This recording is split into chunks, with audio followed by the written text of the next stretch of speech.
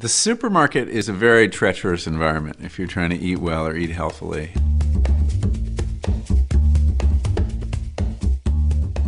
It's a very sophisticated landscape that's been designed to extract as many dollars from your wallet as possible. Everything from the music, the number of beats in the music you hear, to the location of products on the shelves, to the layout of the whole thing is designed to get you to buy as much as possible. So for example, the milk will always be the maximum number of paces from the door. And the reason is that most people want to go get a quart of milk and they want them to pass as many other things on the way as possible.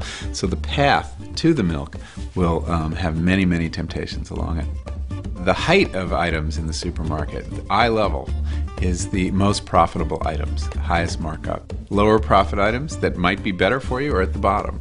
So you'll always see the highly processed cereals up here, and maybe the oatmeal, less processed, less profitable down here.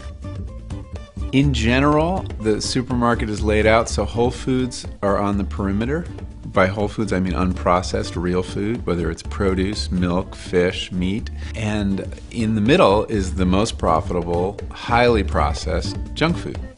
So one way to navigate the food market if you're concerned about your health and you're trying to avoid eating a lot of junk is try to shop along the edges and try not to go into the middle, or go into the middle as little as possible, and you'll do a lot better.